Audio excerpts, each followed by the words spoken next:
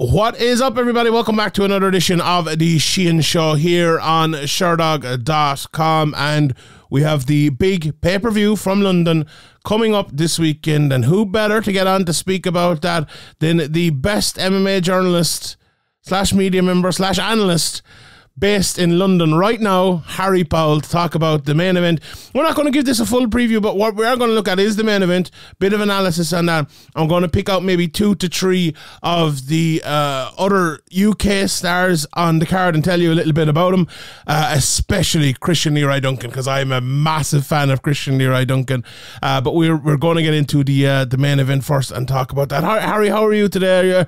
I know we were both kind of talking briefly before this about watching back this fight and looking back on it, in terms of the level of enthusiasm for the rematch, in terms of how excited you are. I know it's a little bit different when you're in the place. Like when Bellator comes here, it's very different for me. How is it for you with London coming up? Are the levels of excitement a little bit different than they, I suppose, normally would be? So when we had the London card in March last year, there were posters everywhere. It was really, really well marketed, and you could sort of feel a bit of a buzz about the place as that weekend was coming round. I am not seeing the same level of attention here, and I think some of that is because Leon and Usman as a matchup isn't compelling in its storylines that have been told so far. But to the hardcores, and to me specifically, I'm actually really excited, because going in, we sort of had the idea that Usman was the far superior grappler, and we could see sort of 5 rounds of dominant grappling, and it may be a little bit boring. It may not be what we expected it to be. It may not be the homecoming fight that Leon wanted. And then obviously the insane finish happens, and it sets up sort of this really intriguing battle coming out next time, where Usman has come off being finished, and finished devastatingly after being so dominant in so many fights.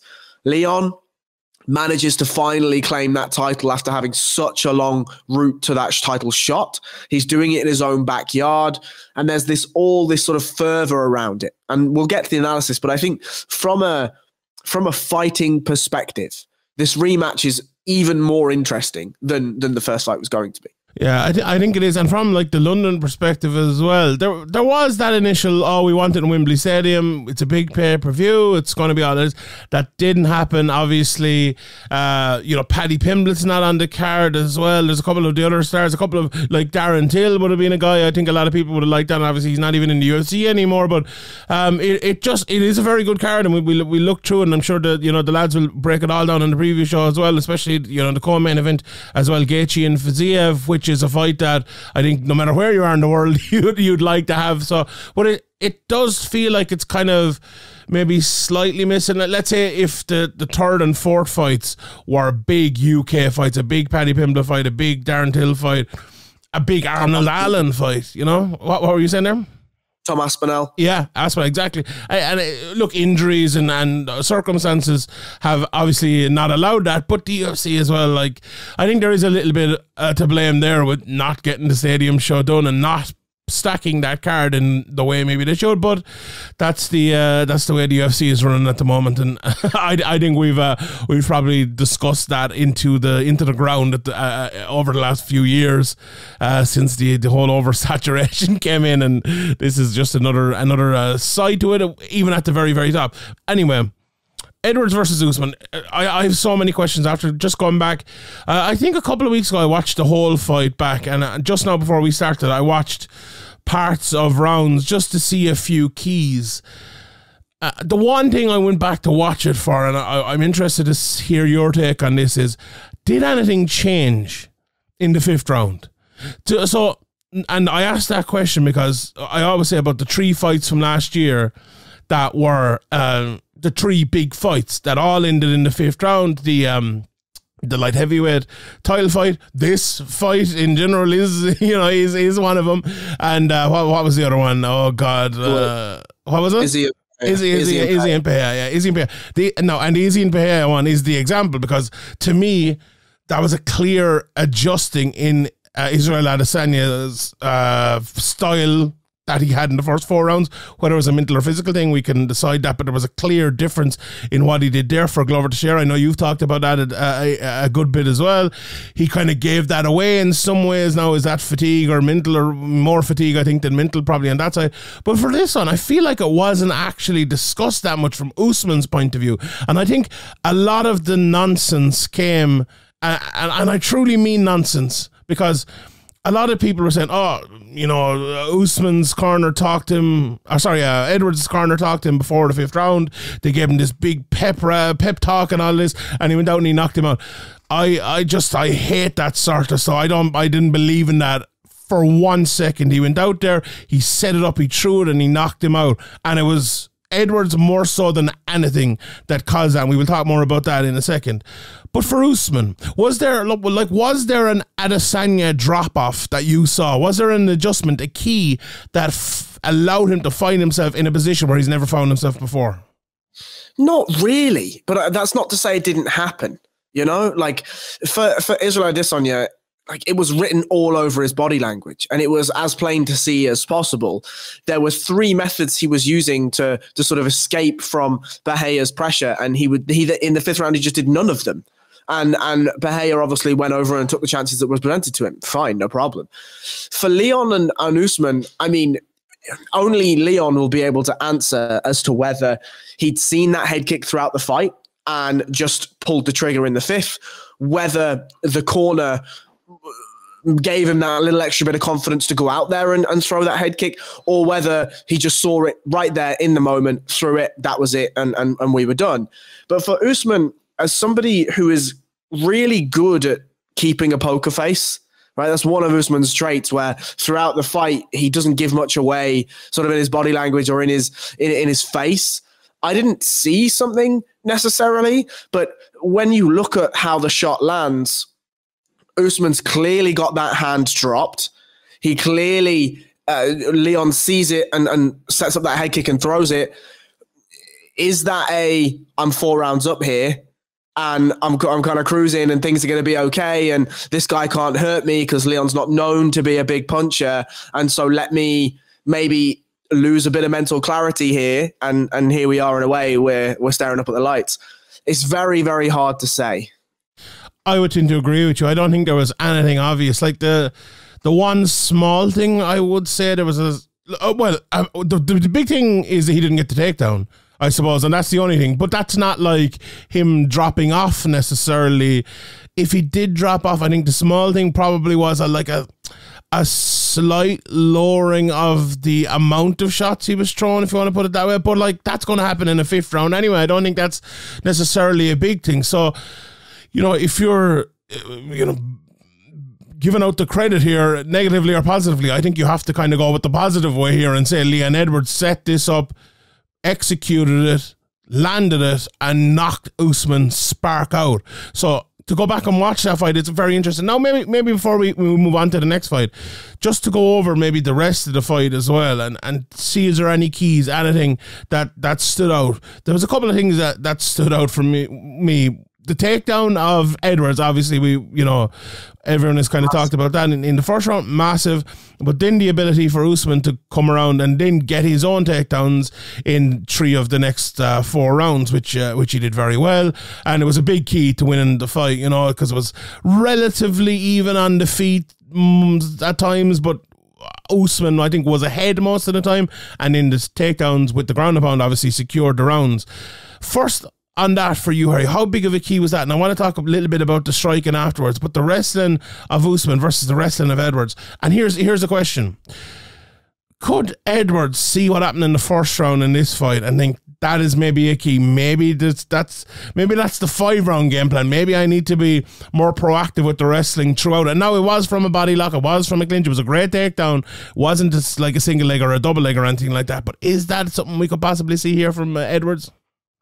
I think, and again, there is, as MMA media, as fans, whatever, we are going to, I'm going to tangent slightly, allow me, I'll come back.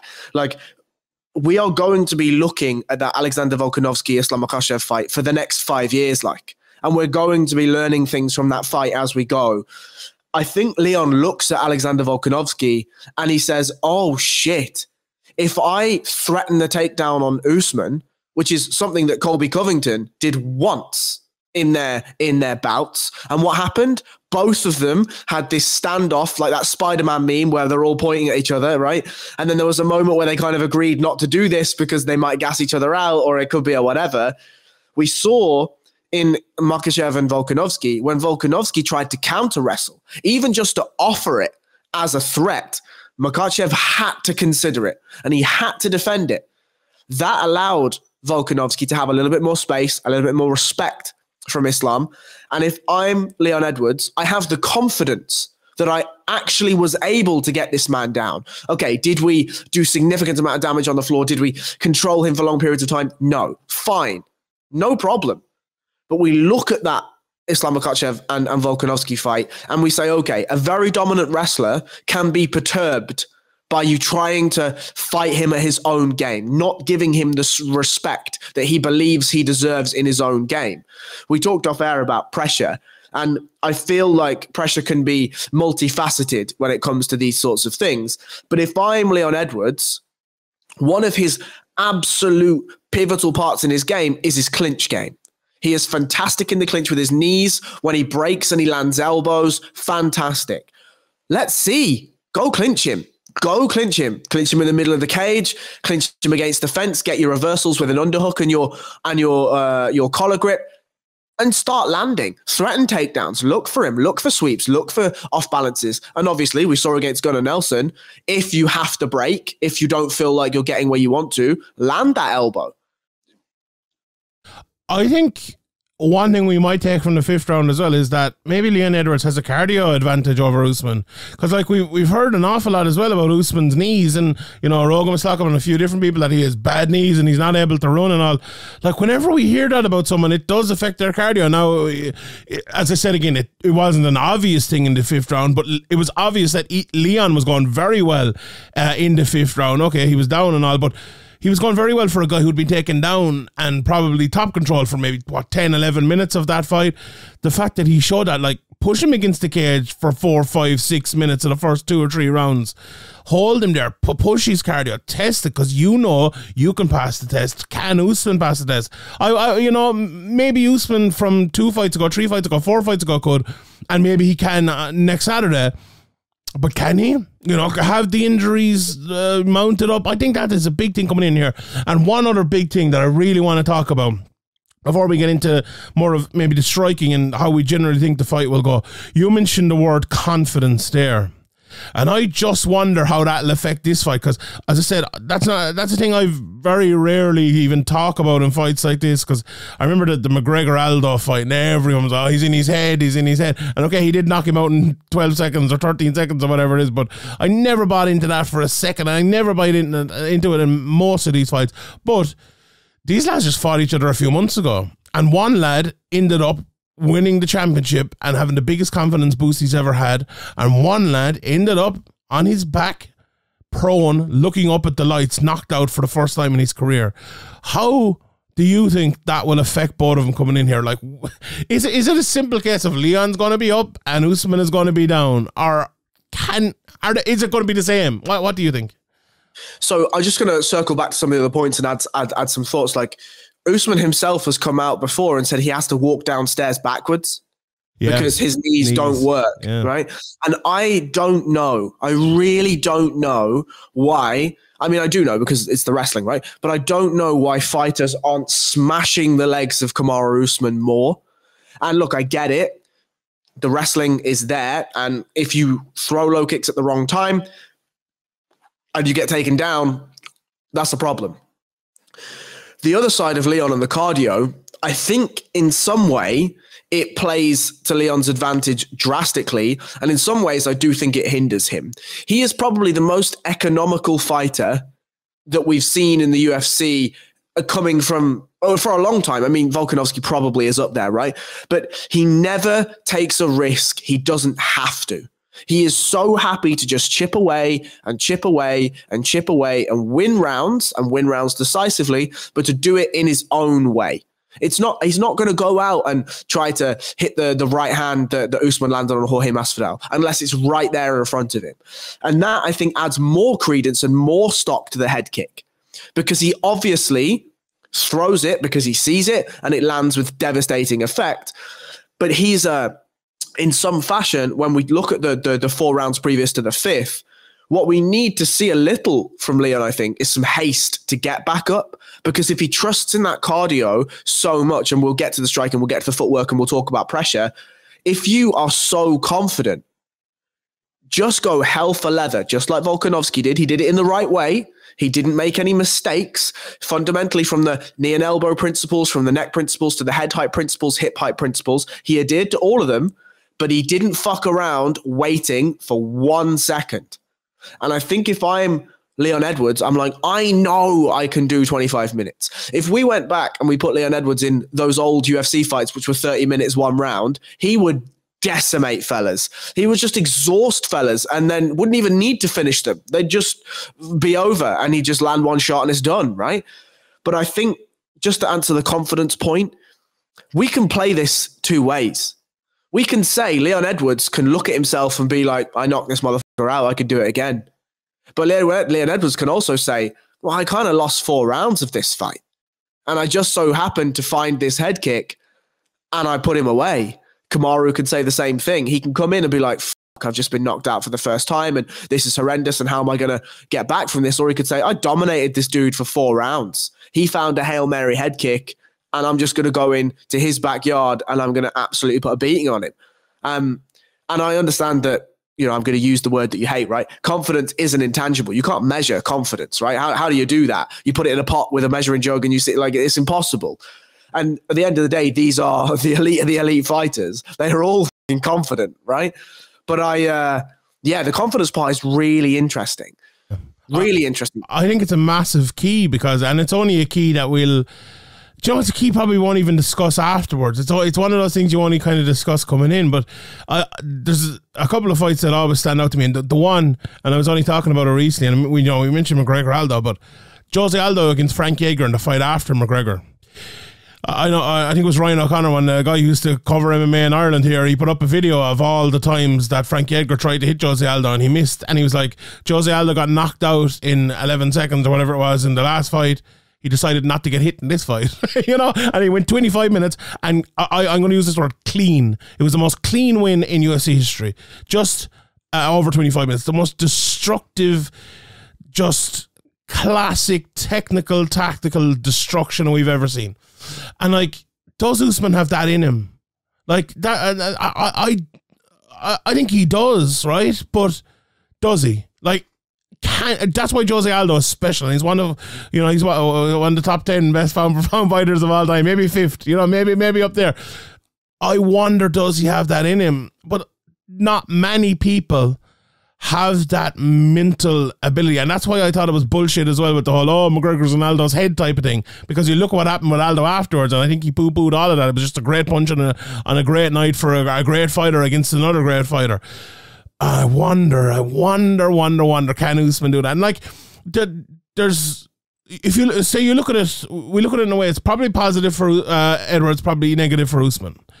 But what if it's the other way around? Like, what if Edwards is like, I'm the best in the world now? What if he doesn't do that extra mile of running? What if he doesn't do that extra session? Well, and I'm sure he isn't, but what if, right? And what if Usman said, right, I've been the best, I'm the best and the best, and suddenly I'm knocked out. I got to change things up. I got to run through those fucking bad knees, and I got to do that extra session. I got to do that extra mile and all of that. That could change the fight. But like, that key to me is like, if Edwards fights the exact same way as he did the first time, and if Usman fights the exact same way as they did the first time, I think Usman wins the fight. And I think most people would agree with that. It was a big head kick. Will it happen again? Probably not.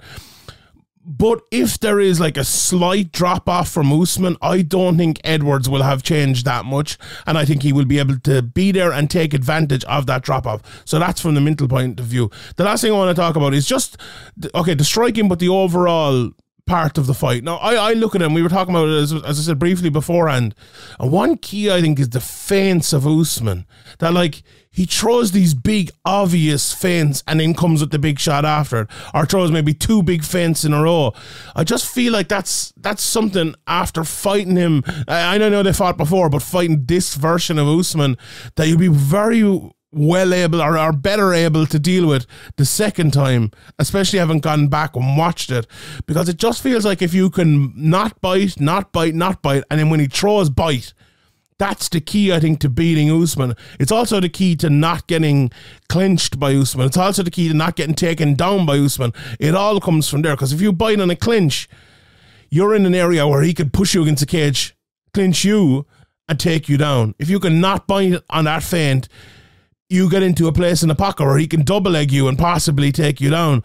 It's a very brave thing, because you're saying, okay, I'm not going to bite in the clinch, and suddenly he kicks you in the head, or suddenly he jabs you right down the middle. It's a brave game. It's a tough game to do, but I think that's a massive key for Edwards. He probably needs to like fight in a way to do that which isn't normal for him. He probably needs to fight a step back rather than, as you said at the start of this, probably a step forward. So maybe you need to do that thing where it's a defensive step forward and an offensive step back, and you need to maybe be in those 2 modes. But it's like, that's a tough thing to do as well when you're such a well-rounded mixed martial artist. And the key to Leon Edwards being great, I think, is the well-roundedness, the cardio, the striking, the jiu-jitsu, the defensive and offensive tactics, and to kind of ask a guy to, like, you need to be defensive here only, you need to be offensive here only, I think is a very tough thing to do. And I don't think it'll honestly happen. But what do you think of that, first of all, and what do you think the key to maybe the striking battle to stop the striking battle to win the striking battle, and in the striking battle maybe to stop the clinch and takedown? So I think for Leon Edwards, I agree that the answer is to jam Usman, right? It's to not bite on feints, and then when you know he's going to throw, to jam him with something. Leon's got a really, really solid front and back teep, and that can be very, very useful when Usman has committed to something. Because when you commit your center of gravity to move, it's going to be hard, even for an athlete like Kamaru Usman, to gobble up that teep, immediately wrap it into a double leg and take you down, right? Because Leon Edwards is an athlete himself, and, you know, this is where we are. Both of them have good jabs. I would argue that Usman's jab is probably a little cleaner and a little crisper, as that's been the main weapon that Whitman has sort of instilled into him. And he hits that jab at a really nice angle. He feints off, he circles off, he moves in, and then he splits that stance quite wide, dives in and hits that jab really cleanly. He can also use that split stance as a penetration step to his double legs, his single legs, if he wants to. And I think that's where so much of the success comes from the jab, is because you can meld it not just as a jab, but as an entry into his wrestling exchanges. For Leon, I think to force or to make it safer for himself to commit to strikes when Usman commits, we need pressure. John Jones went out against Cyril Gane and said, whatever you do is bollocks. I don't give a shit what you've got. I don't care how powerful you are. I am going to nullify you by drowning you in pressure. And I think if I'm Leon Edwards, and he's going to have to be perfect to do this, right? But if you can win the outside foot battle, and you can then split the center of gravity with your footwork, and you can split the center line of Usman, and he constantly has to circle off, and he constantly has to take a back step, and he constantly has to make his way out of that back tram line in the octagon, back to the middle of the cage, back to the middle of the cage, back to the middle of the cage. If Leon Edwards can force that pressure, then when Usman overcommits, it's going to be even more obvious that he's going to commit because he's under pressure, whether that's a level change, whether that's a shot, whether that's whatever. And I think the other side of this, and one thing that will help the striking, is Leon stuffed some of those takedowns. And again, that relays back to the confidence part, right? If he stuffs some takedowns, he knows he can do it. And if he knows he can do it, well, then you've got the confidence to move into that pressure, because he might get you down. He might do. What did Volkanovski say? He's going to take me down. Absolutely. But I'm going to get back up, though. I think it's such an interesting fight, because, like, you mentioned it, they were hot off the heels of Jones versus Gane. And that was a fight we thought could go in many different ways, but I think if we thought, look, if John Jones can take him down early and if he can continue to take him down, he's going to win. If Ganya can keep it on the feet, he's a great chance to win. This is different because, like, can Edwards take him down? Can Usman take him down? Can Edwards win on the feet? Can Usman win on the feet? Can Edwards win in the clinch? Can Usman win? It's just, there's so many different integers to win the fight in so many different ways that we broke it all down here, but we can't give you an answer. Like, and the answer will happen on Saturday night at 10:30 English time when they close that door and when they go in there and fight. And you know what? We'll be here to watch, and I'm looking forward to it. Let's touch on a few of the other fights because I think we've covered that one pretty well now, and you know, we'll probably pick our winners at some stage, but maybe not now is the time to do that. I want to touch on Christian Leroy Duncan, and for people as well, if you're looking on the Sherdog here, there's Chris Duncan and Christian Leroy Duncan. So we're going to talk about Christian Leroy Duncan, the middleweight who's fighting Dusko Todorovic. So Christian Leroy Duncan is 7-0. People don't know him, the Cage Warriors middleweight champion, and he's had a lot of fights as well as an amateur. So he's not a guy who's only had 7 fights and he's only a wet week into his career. He's had a lot of experience at the IMAFs, at the amateurs as well. And I've watched probably all of those 7 fights. I would garner by now, or most of them at least. And to me, he is a special talent. He is a guy who has the technique, he has the finishing ability, he has the athleticism, he has a good crew behind him, a good gym and all of that.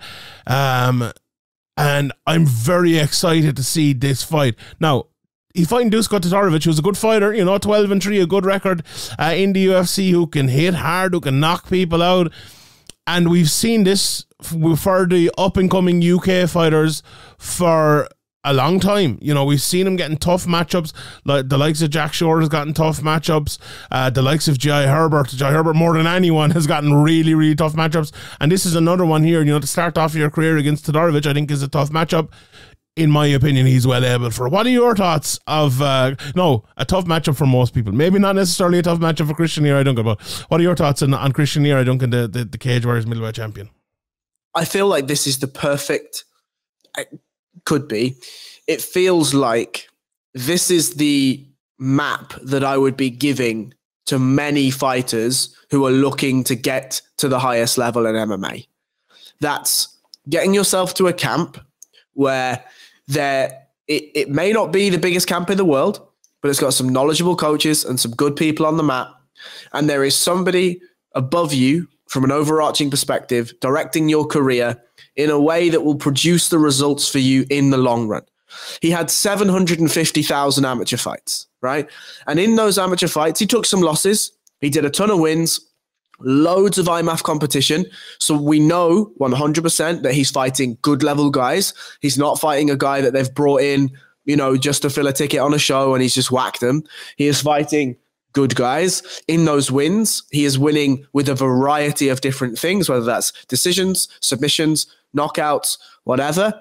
And then he drops himself into Cage Warriors. And again, Cage Warriors, we know, especially in the past, has been the premier route to the UFC. Ian Dean does a great job with the matchmaking. And so here we are. Christian Leroy Duncan as a fighter, fantastically fluid, very long, very rangy, very tall, and fights that way, is well able to go from very technical 1 jab, 2 jab, 3 jab type fighting to just wheel kicking a fella and, it'd be grand. Some flying knees. We've seen all of that stuff, spinning elbows. We've seen it all. That comes with a level of mastery of your own body and a level of mastery of your skill set. He's 27 years of age and he's coming into the UFC at what I would imagine to be the perfect time, in a division that is absolutely rotten, right? And so I think he goes in against Todorovic, who is well happy for a war, loves to take a shot, to give a shot. I feel like Christian Leroy Duncan is too elusive, he hits too hard, and he has far too much variety. And this could be a very, very quick finish. Yeah, I would tend to agree. Like his last 2 fights, he fought Jatty Man 8-0 and 10-2, Marian Dimitrov, and Jatty Man was the champion at the time in Cage Warriors, and I remember watching him. He came into Cage Warriors and fought for a title, if I'm not mistaken, his first Cage Warriors fight, and I picked him in that fight, and people were kind of saying, why'd you pick him? Because I watched these fights before, and he was really good. and Christian Duncan finished him in the third round. Watch Martin Dimitrov. He fought a lot of fights out in Eastern Europe. Watched him, a big, strong, tough guy. Knocked him out in seconds. You know, Will Curry, very good athlete, very up and coming, took his O away and beat him in the next one. It was a bit of a weird one. The first fight, they had a rematch and he beat him again. Justin Moore, a big, strong, muscular guy, destroyed him in a round. Like, beat Kyle McClurkin as well, a very good fighter coming out of Ireland. A lot, just very, very good wins. He's a guy you need to keep an eye on. You really, really do. Let's move on and talk about another couple of guys. Jack Shore from obviously your own country in Wales, coming off of that loss. He was supposed to have a fight a couple of months ago. Didn't happen. He's been 8 months out now, fighting at Makwan and Amirkhani, which to me has fireworks written all over, to be honest. I think that'll be a very, very fun fight. I would massively favour Jack Shore to get the win in it. But how big is this a step to come back from a guy, who was unbeaten to losing in the way he did? Still a top prospect, as I said, a former Cage Warriors champion as well. It's a massive fight for Jack Shore to get back on track here, isn't it? It is. And you always say that we should speak our mind. I feel like Jack Shore was exposed against Ricky Simon. And what I mean by exposed is there's a level of athleticism that you need and a level of power that you need to be able to compete at the highest of high echelons of this sport. And we saw in that fight, I would say Jack Shore, skill for skill, is a better fighter than Ricky Simon. But Ricky Simon was like, yeah, grand, eat this right hand, my friend. And Jack Shore loses his first fight. He's also going up to 145. Now, he's not a big hitter at 135. He's not the most elusive on the feet. He is a guy that is grindy, gritty, very, very, very strong grappler. Now, that plays into his hands very well here because Makwan will run across the cage and do a flying knee to begin with, almost certainly get taken down, and then we'll see some grappling things on the ground. But I do fear for Jack Shore, or not fear, but I have some questions for Jack Shore's 145-pound career. The weight cut will be far easier for him, but where does that extra power come from? Where does that extra muscle come from? Where does the extra athleticism come from? Because he wasn't a big bantamweight, right? You saw him against Ricky Simon, and again, Ricky was a bigger man. So when we move up to 145, what does that look like? I'm very interested in that when we get to the fights on Saturday night. That's the key for me as well. I don't know. Do I like that? I think he was good at bantamweight. Now maybe was it Jack Shore that there was? No, who was it? It was someone else that had a problem with like water retention or something. Nathaniel Wood. Yeah. Sorry. So, yeah, maybe it was the weight cut. Maybe it was something like that. So it'll be interesting to see. I don't. You use the word exposed. I don't think Makwan Amirkhani is the type of guy to expose Jack Shore or any else problems. So we will see. Although he is strong, and if he gets the fight to the ground himself, very strong there. But you'd fancy Jack Shore to win that one. Two more people I want to. Right. First of all, in a word, who wins, Gaethje or Fiziev? Fiziev. Yeah, I would tend to agree. And the last two people I want to touch on are two undefeated fighters, two flyweight fighters. And my question for you: who keeps the win streak going? Who gets to a title shot first? Muhammad Mokaev or Casey O'Neill? Both of those divisions, after the title fights we've seen recently, they're wide open. Both of them are probably like mid to low ranked now in the top 15. First of all, can you see both of them getting there? And do you think they'll do it quick? Because it seems like both of them are on the path to do it quick. Especially, look, Casey O'Neill's fighting Jennifer Maia here. So if she wins that, she can't be too far away. I think I have big questions for both. Obviously, Casey O'Neill's been out for a year and a little, right? Just over a year and change. And so who knows what she comes back looking like. If she goes out, I think Jennifer Maia is quite a nice matchup for Casey O'Neill, right? We'll exchange the grappling. We'll be happy to do some of that. Isn't the biggest hitter, takes a shot, right? Is available for things like leg kicks and whatever. So if she comes out and looks anything like she's looked in her previous fights, we could see her vault into a big spot here. I think based on the sort of the divisional depth and also the types of people that they are, I can see Casey O'Neill getting to a title shot first. Because we're looking at Mokaev and it's a Malcolm Gordon fight now. If he beats Gordon, it's then probably a top 10, maybe a top 8 fighter. Then it'll be a top 5, top 3 fighter. Then it'll be a title shot. He's actually fighting Jafel Filo. Philo, that's right. Yeah, I'm an idiot.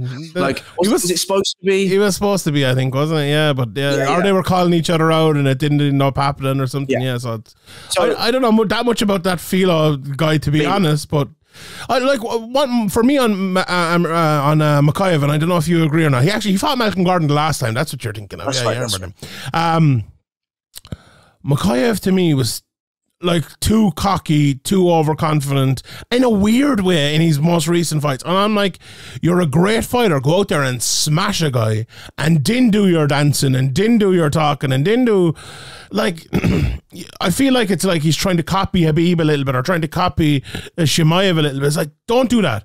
Don't do that. You're at a level now where you're very young in your career, very young in your life, and you're going to be fighting some of the top guys in the world very, very soon if you win that. You need to cut that out of your game because, to me, I see championship level in him. So I'm not being negative here about Mokaev or anything. I'm being like, here, lad, stop this shite. You need to be the best fighter in the world. Is that something you saw as well? Like, because he has it all. Because he can strike, he can hit, his wrestling is unbelievable. And look, I think there needs to be a little bit of improvements everywhere, especially I think the striking, but also like the how mad he is with everything in terms of not just like the talking and not going mad, but like maybe it's too raw. Maybe he's too loose at times, I think, for Amirkhani, or for, why do you keep calling him Amirkhani? For Mokaev, is the limit? Is there any limit? Is there any ceiling? If he looks like he looked against Malcolm Gordon, yes, there's a limit. But he spoke about this publicly, to be fair to him. A couple of weeks after that Malcolm Gordon fight, he came out and he said that was way closer than it should have been. I fucked up. I was chatting. I was doing whatever. I was playing up to the crowd. I was doing all the entertainment thing. I know now I'm just going to go in and smash dudes. That's a good sign. You could say that, right? Now we need to see it, right?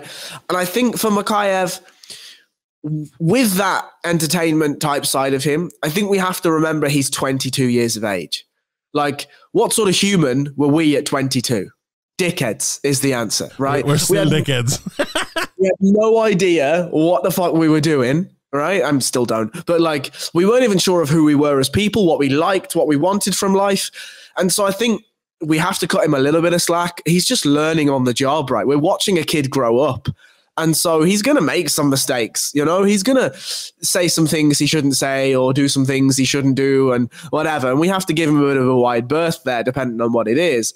But I would be very interested to see how the next 2 or 3 years pan out. Because for Mokaev, I agree with you, he's got a bit of everything. His sort of raw base is unbelievably strong. But when this kid hits 27 and starts to become a man and he fills out a little bit and his muscles become a bit stronger and he can hit a little bit harder and he's got all this technical prowess underneath him, if he's not already a champion or has already been a champion, by God, is he going to be absolutely destroying some fellas. And so Jafel Philo, again, we don't know a ton about him. It's very likely Muhammad goes out, puts on a show, destroys this dude, and then calls out a whoever, right? Yeah, it's very interesting. Like, I think Leroy Murphy, that his fight hasn't been made yet. Maybe by the time this comes out, the fight will have been made, or maybe he'll be off the card, whatever. Like, he's a guy to me who is, I think, championship level potential as well. I'm looking forward to seeing him. I know you spoke to him a few weeks ago as well. A very, very, very good fighter. Sam Patterson is coming in here fighting as well. You know, Chris Duncan, who had a tough time with Contender Series and all that weirdness. You know, Jake Hadley as well bouncing back here, who had a loss recently, but he's massive questions. Big questions. And he's fighting Malcolm Gordon. That's where you're going to. He's fighting Malcolm Gordon, so that's interesting. And also Jai Herbert, Ludovic Klein. I love that fight, to be honest. I think that's a good fight and a better fight for Jai Herbert. I think after all he's been put through recently. So do you know what?